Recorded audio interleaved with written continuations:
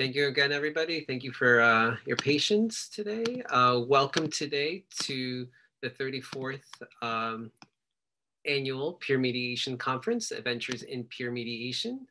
The Peer Mediation Conference has been bringing together youth, peer mediators, ages 8 to 18 years old for over 30 years. This is the first year the conference has gone virtual to connect peer mediators around Hawaii and others aspiring to develop their own peer mediation program.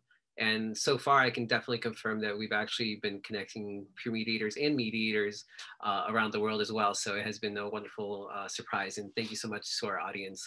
My name is Jose Barzola from the Matsunaga Institute for Peace at the University of Hawaii, Manoa. This year's Peer Mediation Conference is brought to you as a collaborative of 22 different organizations around Hawaii that support this conference that is spread out throughout the month of April. The Peer Mediation Conference consists of an opening panel, 16 skill workshops, and a closing panel. You can definitely learn more about all the events at the Matsunaga Institute.eventbrite.com. You can also see a lot of all the events are being recorded, and you can catch a recording of the events at the Matsunaga Institute YouTube channel. You can just look up Matsunaga Institute on YouTube. Today's events will focus on the skills workshop on what is your conflict style with Magdalena Jones, Christina Pacheco, and Shelly Andrews will also be joining us today. They're all from the Kailua High School Peer Mediators program. Thank you for joining us to learn about peer mediation skills. If you ever wonder why people deal with problems or drama in different ways, some people may get really angry and bossy, others might want to find a peaceful resolution, others want to just ignore the problem and hope it goes away. Well, knowing exactly how you and your friends handle conflict can help you resolve issues better and become a better mediator. And to get us started, I'm going to turn it over to our Kailua High School Peer Mediators program. I believe, is Christina going to take us away today? Wonderful. All right. Thank you. Hi, everyone. Thanks so much for coming to the conference. I'm going to go ahead and send the link for the Jamboard that you guys will need for this slideshow that's coming on. And I'm going to start sharing my screen.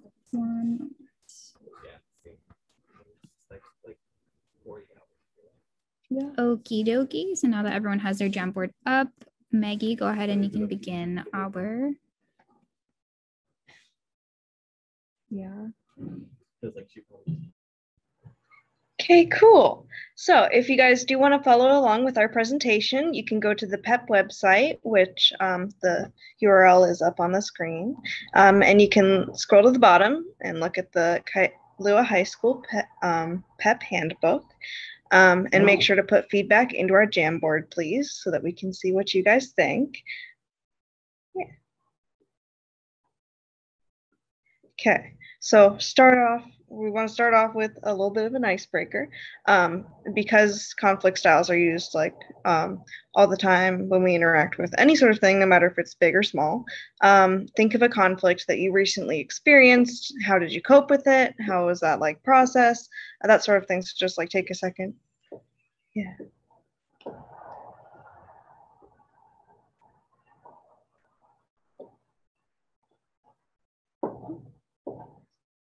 Like, for example, I have 3 brothers and I face a lot of conflicts with them, especially about like what kind of show or something we want to watch. So it definitely is interesting to see if someone's more of an aggressive person about what they would like in a situation. But we coped with it through communication. So what we're doing right now is learning about different types so that can help us better to communicate. Cool. I think we can move on. Yeah, so the best way to communicate things, whether it be your feelings, just like through a conflict, is to make an I statement and use that to make sure that the other person understands exactly how you're feeling so that they can get to the point where they understand why. So I feel is taking responsibility for your own feelings when stating the behavior that's the problem, because, and then what is it about the behavior or its consequences that you would object to, you don't like, that makes you feel that way, really. And then I would like the positive outcome you would like to see happen instead. That part's really important because if you forget that, it can kind of lead into a bigger argument because you'd be ending with the behavior that you don't like instead of, hey, here's a solution, here's how we can both move on in the situation. yeah, I personally use a lot of I feel statements in my household, and they're very useful.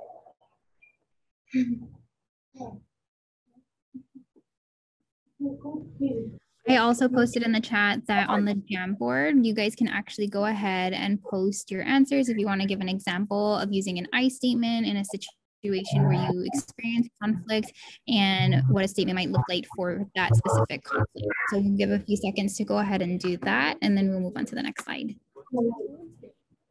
Absolutely. I'd love to hear what you guys think.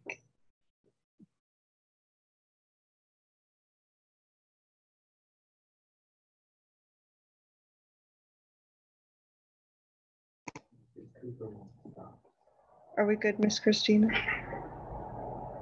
Yes, sorry, and let me go back. There you go. Okay, I just want to make sure. So in mediation, we ask, how would you like to see this problem solved? It is important that we kind of separate both the parties involved and ask this question, because sometimes the answers can be very different, and we want to make sure that through the mediation, we're able to reach a different point.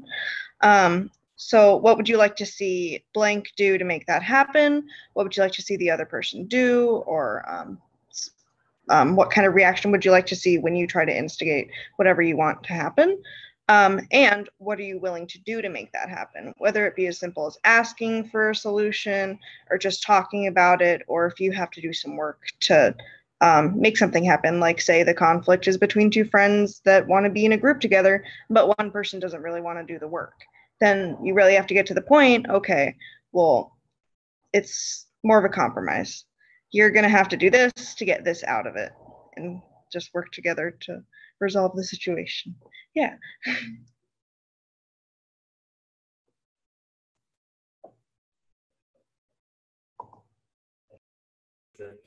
Okay, so part of what we did was a online quiz that actually finds out what conflict animals we are. So in the chat, we posted a link to the following quiz, and I will share my screen to go ahead and actually fill out the quiz just as you guys are. So that way we can, see how it's done, and then you guys can find out what animal I am. And then Maggie will go ahead and continue to talk about what the animals symbolize and what they mean.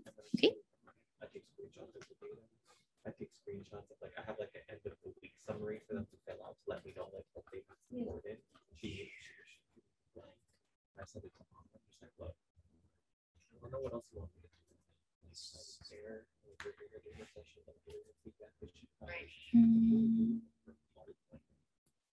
Alrighty, if everyone can see that, I can get a thumbs up so I can see that they can see my quiz. Okie dokie.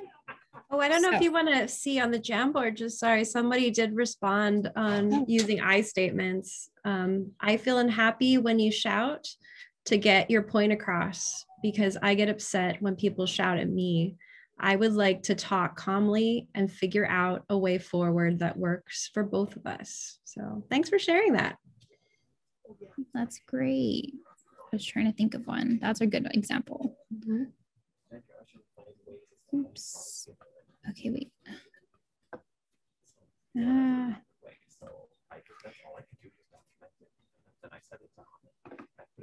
It is on slide 7 of the Jamboard. There's a little post-it note. Yeah, we went a little bit backwards.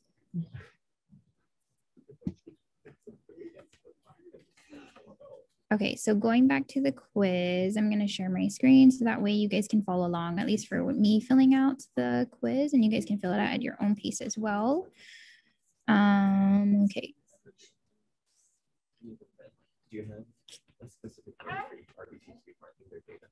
Oh, I thought, okay, cool. So choose some values and choose a value statement.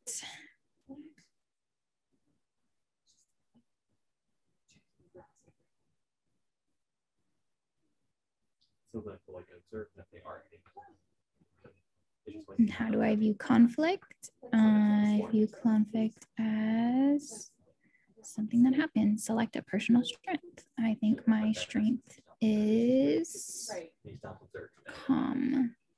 Select something you need to work on. I think being more vocal. When someone approaches you with a conflict, I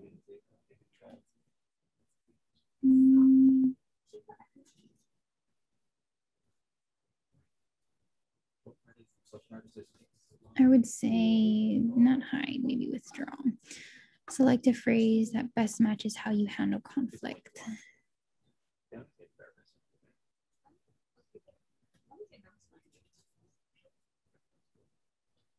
Okay, avoiding turtle is what I got. So I'm going to stop sharing. Maggie, I'm going to present again and you can explain what the different animals mean. Someone else got avoiding turtle too. Okay, hold on.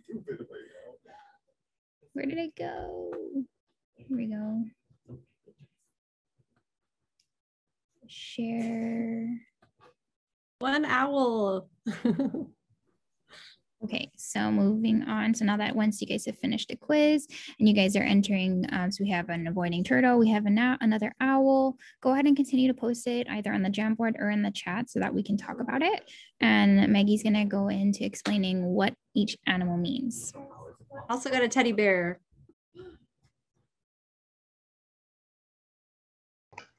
Okay, so the importance in that exercise is recognizing what kind of animal you're synonymous with in conflict styles.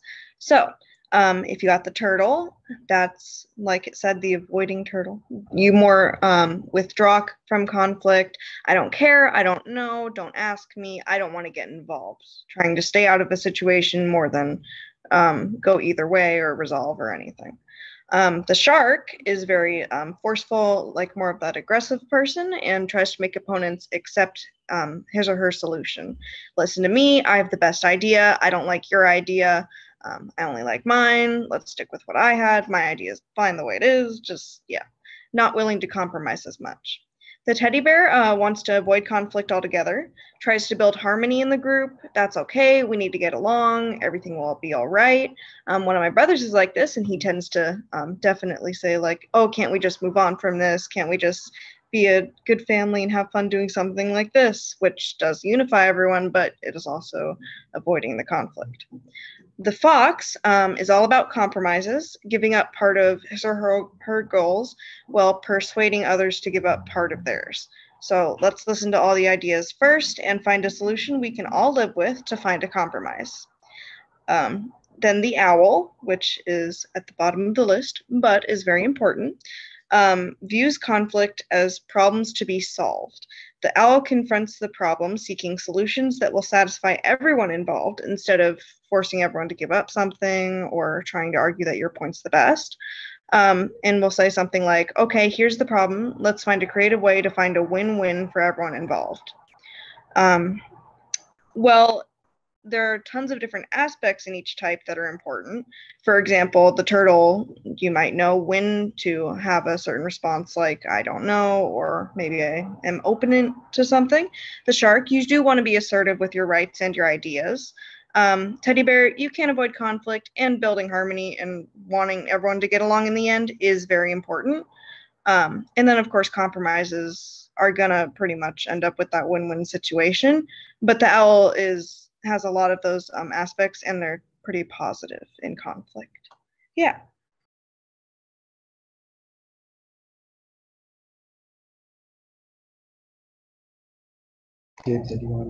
Cool. So, like I was saying before, sorry, the kind of high up in the degrees of cooperativeness and assertiveness, the kind of ideal is the owl, because you're searching for a solution that meets everyone's needs, which is very similar to the fox, but the fox also might be more down with cooperativeness because they want to give something up, you want to give something up, but you have to do it a specific way.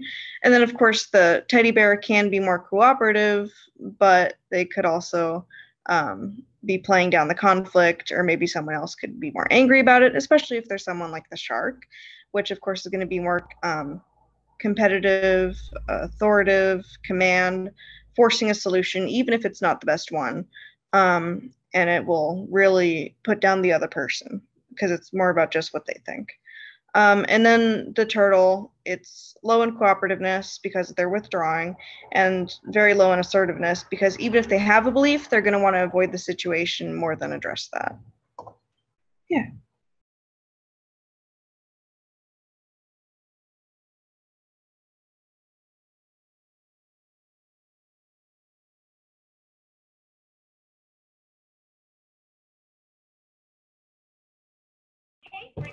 Okay, so on our Jamboard as well, we have one more question. It says, have you ever taken on another conflict animal role? Add a check mark to next to all the conflict animals that you have used in the past.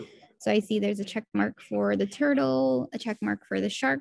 Go ahead and take a few seconds to go ahead and put a check mark next to the one that you might have used in the past, based off of what Maggie was explaining. Perfect. So I see a couple turtles, I see a shark, a couple teddy bears, and fox as well. Let me resend link for the Jamboard. Hold on. There you go. We are on slide number 6. So again, the question is, have you ever taken on another conflict animal role? Add a check mark next to all of the conflict animals you've used in the past. So we have quite a few of turtles, the shark, teddy bear, fox, and the owl. So very good variety. Okay, so I'm going to go to the next slide. There's a short little video that we can watch.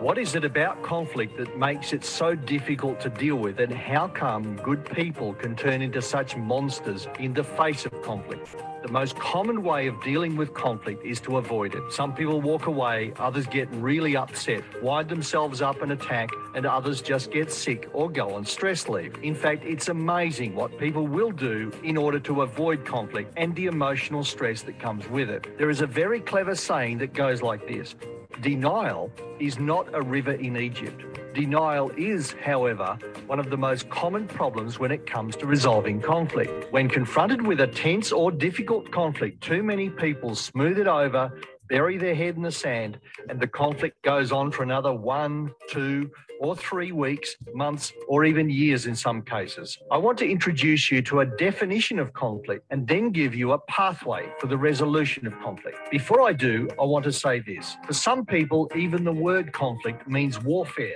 dead bodies and blood on the streets, and it's very common for women and men to see anything less than that as not being in conflict at all. So this is a definition that starts at a very low level, because most conflict starts out as very small upsets and builds and grows into a full-scale battle. So here's the definition. Conflict exists when one person has a need of another and that need is not being met. Now, don't be fooled by the simplicity of this definition. The resolution of conflict starts from here, and the first step is to express the need. The second step is to find out if the need can or cannot be met. If the need can be met, then we have resolution. If it's a no, then we negotiate to resolve the conflict, or we go into the management of conflict. So here's the problem. Most people go straight from having an unmet need into the management of conflict, bypassing step 1 and step 2 because they are afraid and don't talk to the people who can do something about it. And that's not pretty. In fact, it gets quite ugly. So here's what the management of conflict looks like: sulking, withdrawing, getting sick, the silent treatment, backstabbing, gossiping, shouting, blocking, being aggressive, and getting angry. So the resolution of conflict starts with expressing your unmet need and then finding out if your unmet need can or cannot be met. If your conflict has escalated to the stage where it's too tough or sensitive or difficult to handle, then you really need to think seriously about involving a neutral third party to help you mediate the dispute, and we can help you out with that. For more information, please call me, Jeff Muir, on 1300 555 635, or download the Conflict Resolution Survival Guide for Business Leaders. We offer you a free confidential telephone consultation to help you work out what to do next. The cost of conflict is too high, so before it gets any worse, call me now.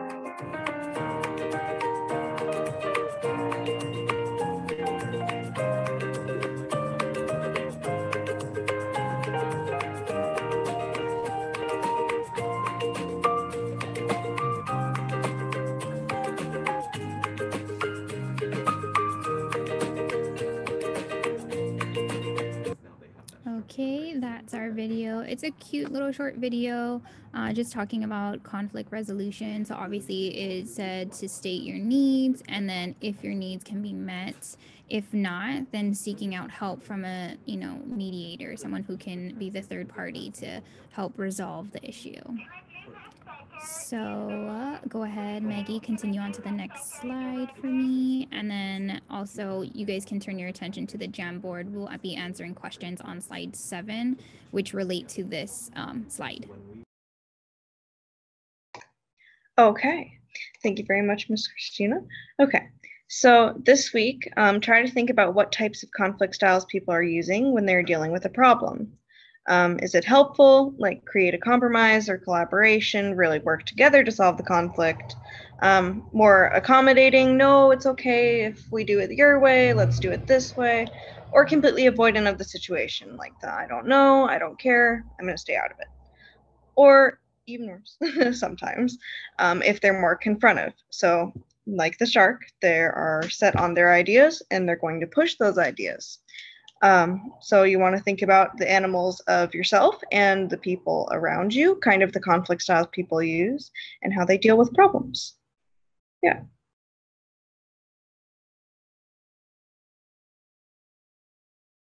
Okay, perfect. So the first question that we want you guys to answer on the Jamboard, you can use a sticky note. Just it's the question, how would you know, or how would knowing your conflict animal be helpful for you in a situation like this? Take a few minutes, go ahead and answer the question and post it on a Post-it note. You guys don't have to put your initials or anything. It can remain anonymous. I'll give you guys a few seconds to go ahead and complete that. Yeah, perfect. Bringing awareness and knowing your strengths and weaknesses and communicating, perfect. I think that's a great example, because then knowing your strengths and weaknesses for a situation that presents itself, knowing what you can use to help solve the problem, or what you may need help with from another, a mediator if need be. Those are great examples. Knowing your reaction and identify others' reaction types. Yep, exactly. Great. I know as a turtle, oh, whoa, so many notes. Perfect. I love all, sorry, I'm moving them as well. Thank you guys. So I know as a turtle, I'm tempted to withdraw from conflict, but this, oh, another note posted. I agree with self-awareness. It's the first step to help manage any challenges I have. Perfect. As a turtle, I want to withdraw from conflict, but this can just draw it out. Best to face it with courage and try to solve it and make a win-win out of it instead. Yes, completely agree, because I am a turtle as well. Okay, answering the second question, would understanding conflict animals help you to become a better mediator? Yes, if so, why? No, if so, why?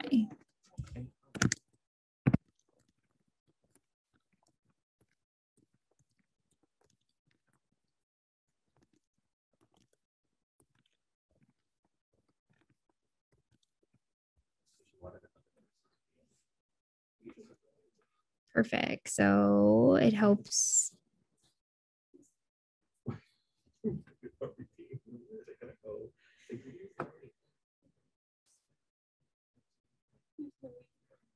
Yes, being able to identify characteristics, absolutely.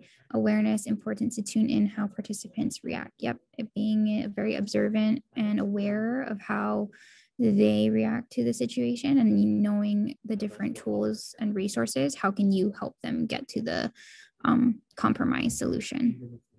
Understanding the different styles are helpful to navigate and understand how to help each person be a better, being better at hearing the other, and also being better to support the other person.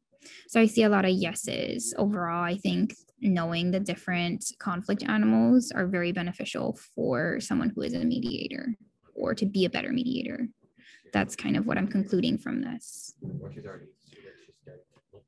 Okay, I think that is it at the end of our presentation. I thank you all for coming and participating in our little group Jamboard, and for all your responses. I appreciate all the participation, and thank you so much for coming to listen to us.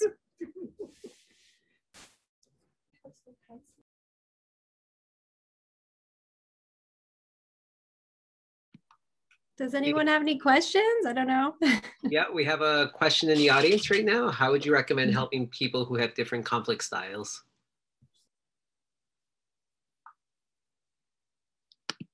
Maggie, I don't know if you want to answer that, or I can. It's up to you.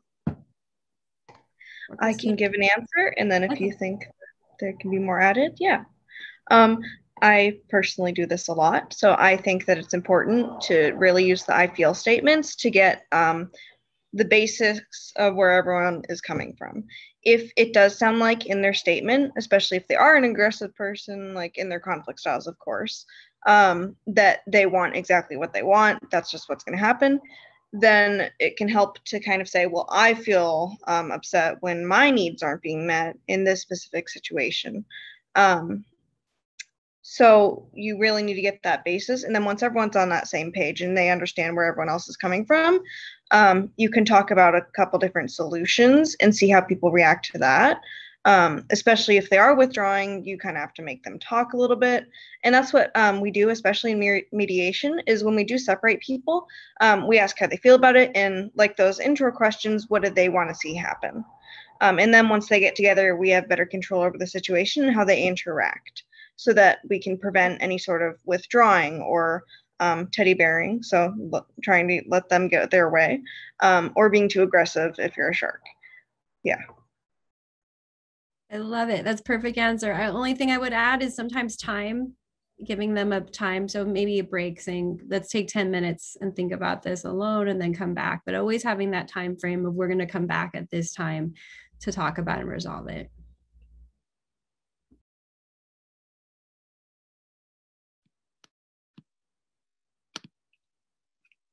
Thank you so much for that thoughtful response. I think, yeah, sometimes just, you know, allowing people to speak and hearing them out is so powerful. So thank you for all you do. And let's see if we have any other questions from our audience today. Seems like you all pretty thorough. So thank you again. I just want to express my deepest thank you to Maggie, Christina, Shelley for providing us this amazing skills workshop and for sharing more definitely upcoming skills workshops over the next month of April.